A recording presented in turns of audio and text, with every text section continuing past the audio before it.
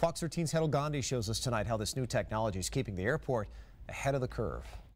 The process for checking your passport just got high-tech here in Tampa, and it's all about making international flights a little more friendly.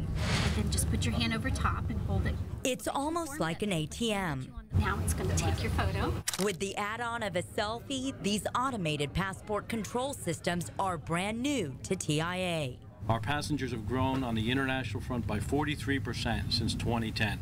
Our traffic has grown, our lines have grown.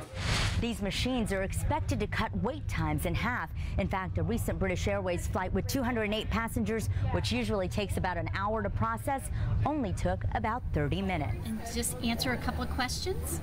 The system saves time by asking you the same questions as the custom agent. And now it's going to print a receipt for you. Okay. When you get your receipt, you still have to get your passport stamped by the agent before entering the country.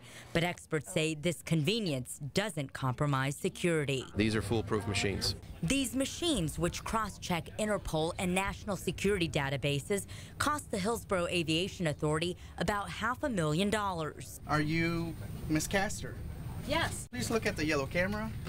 It's money state leaders say is well spent. Every international traveler that comes to this area spends on average $4,500. And that's just one more reason airport officials are taking these high-tech measures to encourage even more international travel to the Bay Area. All right. Welcome home, and you're in the priority lane. Oh, right. Thank you. Excellent.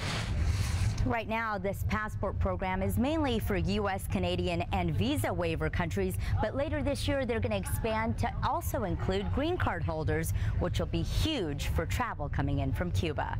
Reporting from TIA, I'm Hedel Gandhi, Fox 13 News.